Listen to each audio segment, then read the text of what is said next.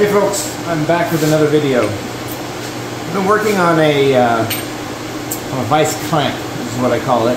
Sorry about the noise, I got the phase converter running and the mill running, so you're going to hear some background noise from that. But I've been going through a few iterations of this clamp. This is meant to register over the foot on a vise. It's got a boss with a hole in the middle. This registers over that. This hangs off the table, and then this little bottom jaw screws in and tightens. I've got one bolt to tighten, one bolt to push, right, so I can get nice, strong, even pressure to hold that vise in place. I've got a 3/8, I believe it's 3/8 inch plate SYIL top on my bench, and I don't want to drill a hole through it, so I want 3 of these. I already have 2, version 1, version 2. Already done, and I'm going to do the third here, a different iteration. I'm going to stick the camera in front of the mill. You'll get a nice glare, and hopefully make out this part. I've already done up one where I've faced this, contoured it. I've flipped it in the vise. G54 is on the bottom of this part and center. Those are my work coordinates. And now I'm going to mill on all these features.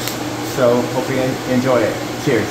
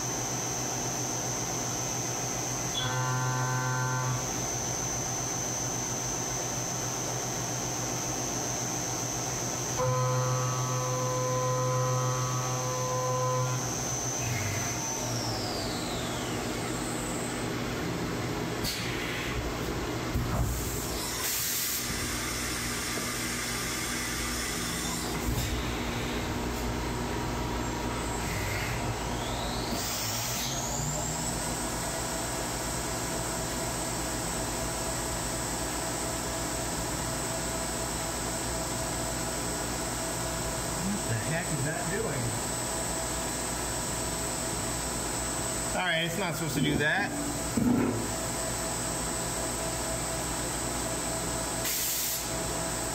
Okay, we're gonna run with it.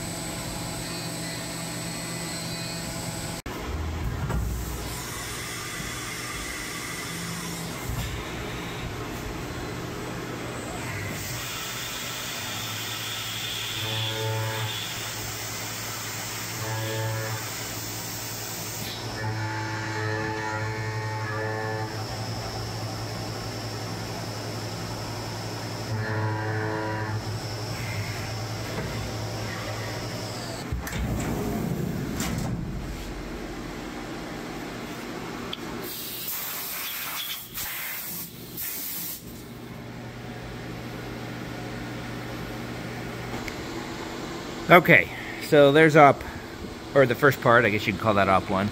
I don't know if you can make that out in the shadow. This darn new phone.